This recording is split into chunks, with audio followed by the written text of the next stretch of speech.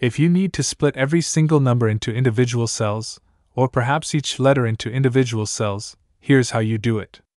First, convert the number into text. For example, in cell B4, press F4 3 times to ensure the reference is correct. Limit your characters to 8, or adjust as needed if you have more than 8 characters. This step converts the number into text.